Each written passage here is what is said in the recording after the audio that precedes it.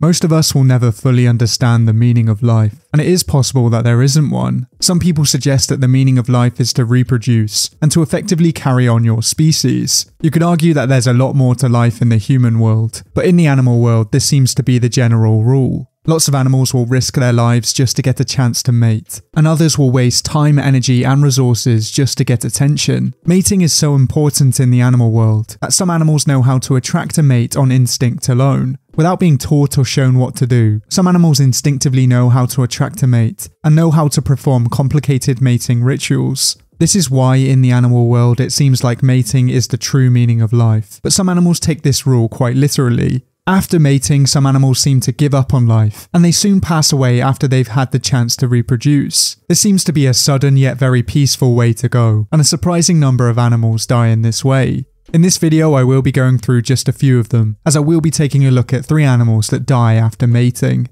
And for our first story we will be heading to all oceans around the world, as I will be taking a look at the octopuses. Octopuses are soft-bodied 8-limbed mollusks, and today there are around 300 species. Over the hundreds of millions of years that the octopuses have been around, they have adapted to almost all marine ecosystems, and each species seems to specialise on a certain prey animal and a certain habitat. One of the stranger, more specialised species is the coconut octopus, and this octopus is known for being quite a hoarder. It's often found near tree-lined beaches of the Pacific coast, and in these areas it's known to collect coconut shells. Octopuses are known for being very intelligent, and they will often use things that they find in their environment to help them survive. The coconut shells offer them protection from predators, and it also acts as an almost perfect camouflage. Tool usage is very rarely seen in the marine world, and this is just one of the many reasons why octopuses really stand out. The giant Pacific octopus is the largest species of octopus in the world, and they can weigh almost 70 kilograms. These giants spend most of their day feeding on crustaceans and fish, and like most octopuses, they are known for their colour-changing ability. Rapid colour changes can help to confuse potential predators, and they can also be used to blend in with their environment. Although the giant Pacific octopus is known for being very good at this, there is another species that's far more talented. One of the most entertaining animals to watch in the wild is the mimic octopus, as they simply have so many behaviours and abilities that at first seem impossible. They not only colour change regularly to hide themselves, but they also use this ability to impersonate other animals and to impersonate plants. They are known to mimic at least 15 other species, and they're even known to mimic their prey so that they can sneak up on them. As well as being very fascinating creatures, octopuses can also be very dangerous, and this is especially the case with the blue-ringed octopus. This species has a very beautiful and striking coloration, and this flashing coloration should act as a warning. The blue-ringed octopus's coloration is a form of aposematic coloration, which in the animal world translates to leave me alone as I'm very poisonous or very venomous. If you listen to this octopus's warning then you will be just fine, but if you are bitten by this species it can prove fatal. Almost every part of an octopus's life is very strange and confusing to us, so it makes sense that the way they reproduce is also quite strange. Now, as there are so many species, not all of them reproduce in the same way, and not all of them die in the same way either. When it comes time to mate, at first the female will play hard to get, but eventually she will accept the male. The male will then hand over a sperm sac, which the female will then later use to fertilise her eggs. They will often mate multiple times over a week or so, but eventually the female will feel ready to lay her eggs, and this is when she will start fighting off other males.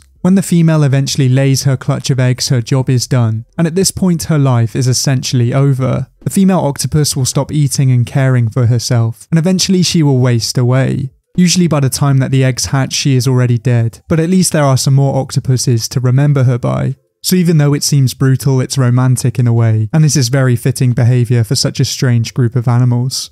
For our next species we will be heading to the freshwaters of New Zealand, as we have the New Zealand Longfin Eel.